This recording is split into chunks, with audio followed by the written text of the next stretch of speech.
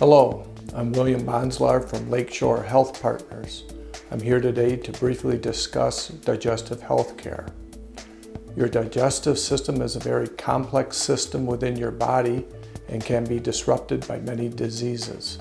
Common diseases include gallbladder disease, irritable bowel syndrome, food allergies, and gastroesophageal reflux disease. Symptoms such as pain, a change in bowel habits, or bloating may indicate a need for further evaluation and treatment.